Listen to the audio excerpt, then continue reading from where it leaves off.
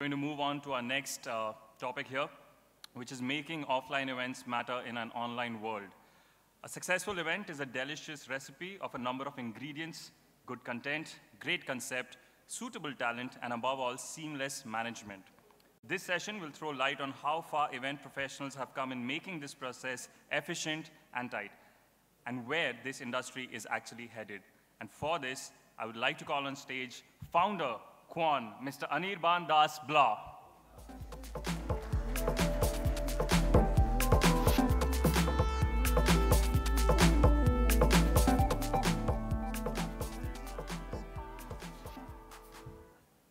You know, this is probably the single most difficult speaking engagement I've ever had. Like, literally, you're walking on stage after one of the best speeches I've ever heard in my life. Big round of applause once again for Mr. Velumani. And this is such bad luck because there was supposed to be a panel that happened here. So it's fine, because panels, as everyone knows, are more often than not quite boring and all over the place. To come not just after a speech, but literally such a fantastic speech, it's tough. I'll try not to bore you. I can tell you right now, it's not going to be anywhere near as entertaining. What I'm talking about is not inspiring. It's much more brass tacks. It's about the event business. But hopefully, we'll find a way to get some things out of it for you guys as well. I mean, we work with a lot of you here at Quan. And some of you may be wondering what we're doing up here and what I'm doing up here sitting and talking about events. For those of you who don't know, I'm a failed event manager. When we started Quan 8 years ago, we also had an event business. We shut it down in 12 months flat. We made profits. We did about 2 crores of billings. We made 20, 30 lakhs in profit. But we shut that business because we realized that events are a bloody tough business. And we realized that there were challenges there that we felt we did not want to sit and be a part of. At the same time, I'm reasonably certain that there's no one here in this room that works more with event companies than we do. We've partnered with event companies, and just on that side of the business, my partner Avinash is sitting there at the back, and he runs our sort of event programming business.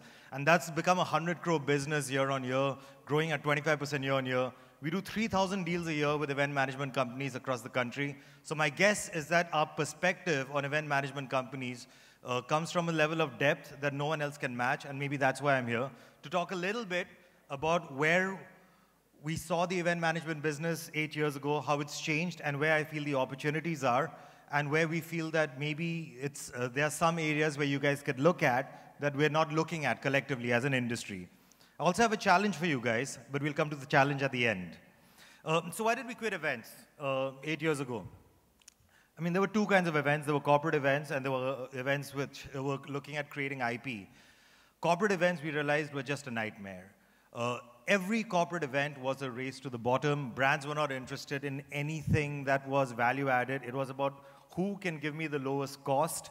And effectively, any business where you're competing for lowest cost on a day in, day out basis is pretty much unsustainable beyond a point in time. When we looked at the IP-based businesses, and I know that there are companies like Wizcraft and like OML that have built great IPs over the last 6, 7 years. But back then, we just found that, again, a really, really scary business. There was zero infrastructure. All events cost more than they needed to because you had to sit and produce infrastructure from scratch. There were no venues. Tickets were a joke. There was no ticketing infrastructure. Every time we tried to do an event, 30, 40, 50% of tickets would go to sponsors or VIPs. You had to pay bribes. There were no permissions. Last thing you know, the day before an event, someone is sitting and saying, if you don't give me X amount of money, I'm going to sit and pull out this permission. And this was not really a serious business. We felt that if you want to sit and you want to create something on value, why would you spend sitting and investing money? Why would you spend money investing in something that was so high risk, where all of your hard work that you've put in over the course of years can be wiped out because some guy who chooses to make an extra buck on the side decides to hold you hostage, and where there's no infrastructure and where people were not willing to pay. So we decided 8 years ago, 7 years ago that we are not going to do events. We said we will partner with Wizcraft, we will partner with Encompass, we will partner with all of the major event companies, and let's sit and help them grow, and let's grow a business that, honestly speaking, piggybacking on you guys is larger than most of the event management companies in the country.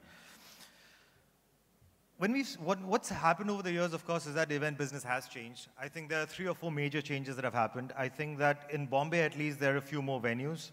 In Delhi and Gurgaon, there are a few more venues, although I still don't think the infrastructure exists. We think that there are some politicians, when I talk to Aditya Thackeray, when we meet Arvind Kejriwal, I think that they're much more progressive. They're trying to see it as an industry. They understand that the jobs, that we're creating jobs, we're creating opportunities, we're creating a better lifestyle. I think that the ticketing infrastructure has obviously improved because of people like Book My Show and Insider. But at the end of the day, I still feel that it's not where it really can be or should be as an industry. And I still that where we're at is really a fraction of the whole opportunity. You know, we're here at an experiential marketing awards. The key word there is not experiential, it's marketing. I think we still have a mindset issue where we sit and we think that event management is about managing or executing an event. We don't realize that our challenge is the battle for marketing dollars or marketing rupees. Every event that you guys come up with is competing with, it's competing with a hoarding at Haji Ali, it's competing with an ad in the Times of India, it's competing with spend on Facebook, it's competing with something on viral fever, and this is what you're competing at. But our mindset when we sit and think of events is I will go to Pepsi, or I will go to LG, or I'll go to whatever brand, I will come up with a series of events, usually in one of the top 6 cities. Some of the bigger agencies go beyond those to maybe 12, 15, 20 cities. And all of us are sitting and trying to create content, fighting for very, very little people. We sit and say that this is the event. Some of us are evolved enough to say that, okay, this is the cost per contact. But we are not really thinking through how can we really compete effectively with the broader marketing ecosystem, and how can we have a higher share of the revenue in it. You know, we can sit and talk about all of the things that we need as an industry. I think the work that Ima does, whether it's Sabas or it's the team that works with him, to bring us more into the limelight, to sit and get more political support, more governmental support is fantastic. But I really feel that before we sit and talk about what we need from the external environment, I think we need to question ourselves a little bit deeper, a bit harder, and say, are we really sitting and doing all that we can as an industry? I'm going to give you 4 examples right now of opportunities in the event industry that I think are severely underutilized, and I think that they are opportunities for us to work towards, right? Let's talk about let's talk about the idea of India and where we're doing events. So Kwan does about 3,000 events a year, where we're sitting and providing talent for different event management companies. I would say that at least 2,000 of those events, or 2,300 of those events, happen outside of the top 10 cities. They're not organized by event management companies. It's a fixer here, it's a broker there, it's a vendor there, and it's an informal network that sits there and provides events, right? I don't understand, if you look at the top 10 event management companies in India, or the top 20 event management companies in India, and you look at what ratio of their business comes in the top 15 to 20 cities, you'd be shocked at those numbers. Because the truth is, we are still an industry that sits and competes on any given, today's a Friday, right? So today on Friday and Saturday, I can guarantee that in the city of Mumbai, there will be 30 events that will be forgotten tomorrow or forgotten by Monday for the same audience. There will be another 30 events next week, and the same thing is being replicated across all of the 6 metros, right? And so, which is why our event industry is completely focused on India A. And which is why we're not capturing those marketing rupees. If people want to reach out to Bharat, where 90% of the population lives, they don't come to us as an industry. We say that we're experiential marketing. No, we're not. We're a city-centric event management industry. If we really were about marketing, we would have solutions that address Bharat and not just India. This is why if you look at a marketing guy, if he wants to go outside of the big cities, he will always go to television, he will go to radio, he will go to print. He will almost never come to an event management company.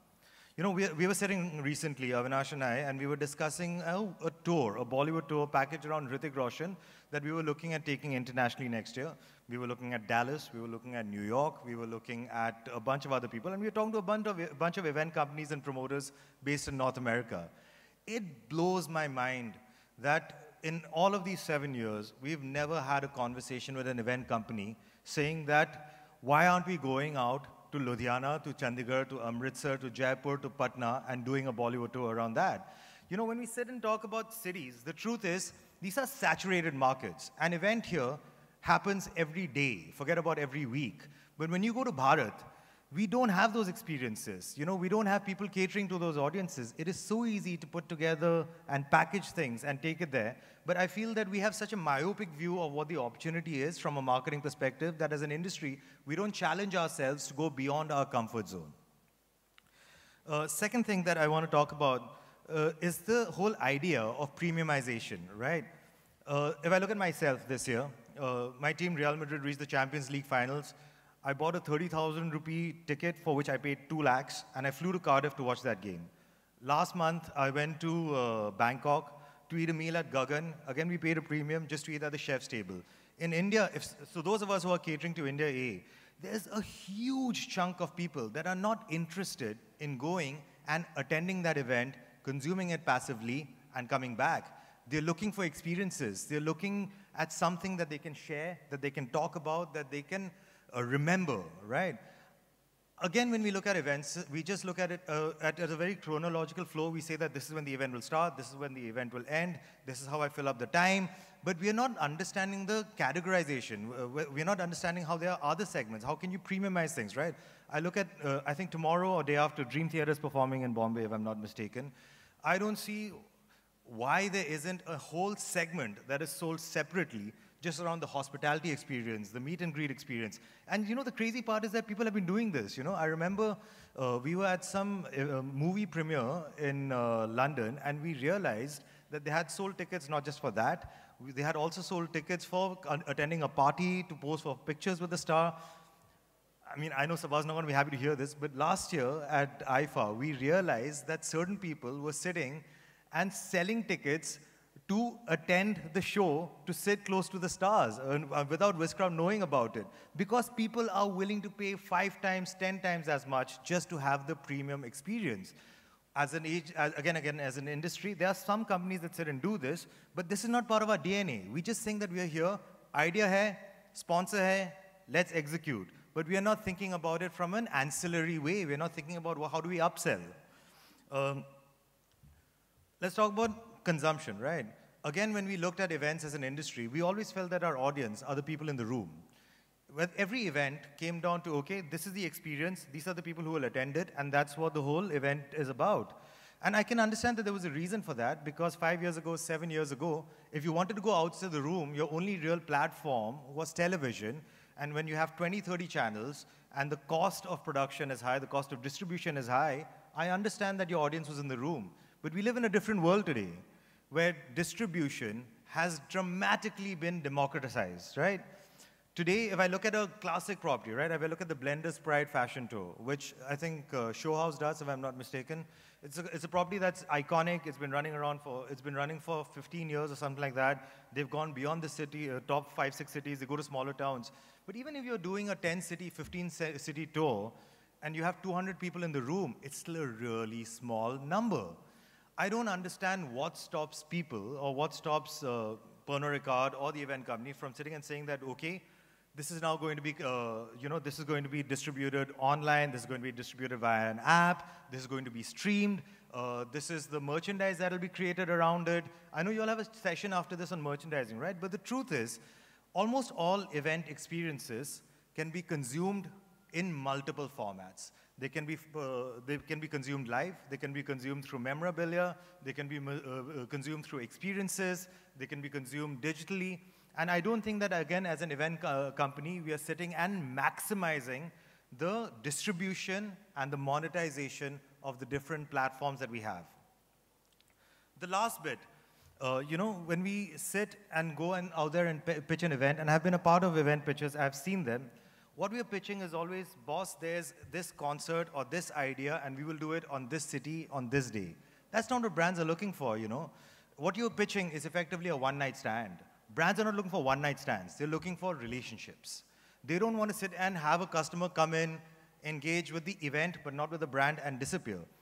As an event company, you need to own platforms. You need to sit and tell a brand that, listen, I will give you music as a platform. I will specialize in this kind of music. This is the on-ground event. This is the follow-up event. This is the community experience. This is the online engagement experience.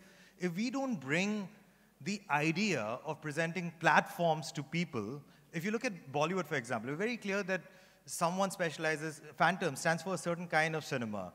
Asajin Natava stands for a certain kind of cinema, right? When we sit and create experience, Bhansali, everyone owns a platform. But I feel that here, it's ad hoc, there's no storytelling, there's no narrative, and it's literally selling one-night stands. It is far tougher to sell 10 one-night stands than to sell one 10-month relationship. And I think that the DNA of event companies in terms of how they approach it and how they sell it needs to change dramatically.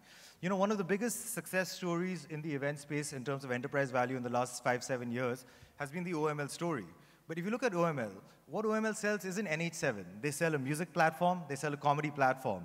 I think more and more event companies need to start thinking year-long engagement and owning platforms. You know, this is where we come to a challenge, right? I don't know how many of you work that much at Quan, how much you know about Quan, but today Quan represents about 150 people. If I look at agencies number 2 to number 10, they represent about 80 people. We are larger than Yashraj and Dharma and every other agency combined. And the reason we do that is because we sit and we put together things. We work with the movie industry very differently from how we work with the event industry. With you guys, we provide creative elements. With the movie industry, how we work with studios is we provide IP and we co-develop IP. So if you look at Eros, if you look at Viacom, our role is they come, they sit with us, they say what content is out there, what rights are out there, what director can we put, what music can we put, how do we sit and raise finance for this, what actors can we put. We put together 25 movies a year. We're bringing 2,000 crores of revenue into the movie industry year after year. And whereas our share of participation in the event business is literally 100 crores, and we are creating nothing together. We just sit and we are a vendor, and we are a vendor that is getting rich off you. We say we're partners. I know that, say, Sabas, Andre, Kwan, we have a great relationship, and we say we're partners. But what is a partner if you're not helping each other grow, if you're just sitting and providing stuff? This is my challenge to you guys, right? I really feel that if just across the 4 areas that we spoke about, premiumization, Bharat, multi-platform, and owning something year-long, right? In music, in comedy, in Bollywood, in dance, and all of those things. I'm setting Kwan a goal of partnering with the event industry and saying that in the next 3 years, we are going to create IP and business worth 1,000 crores together. Avinash, could you stand up for a second? Most of you know Avinash, and you guys have been working with him for a while, providing events. So Avinash is going to drive this at Kwan's end. Our challenge to you guys and everyone sitting in this room is, can we create 1,000 crores of business together as partners working in these 4 areas? These are all white spaces. These are all spaces that we are not really working on in a meaningful way. I'd be happy for someone like Sabas to do it, or I'd be happy if you all come as individual event companies. But let's set ourselves a goal here. The event business is too large, and the potential and the possibilities are too massive for you guys to be sitting and doing events, reaching out to 2% of India's population. The future is digital, and the future is experiential. You guys need to figure how you guys can make print and television advertising obsolete. That is the challenge before you. That is the goal before you. And if that's not how you see yourselves as an industry, you're doing yourselves a disservice. Thank you. Thank you.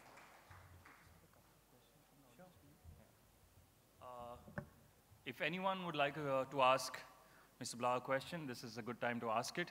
We are throwing the session open for a couple of questions.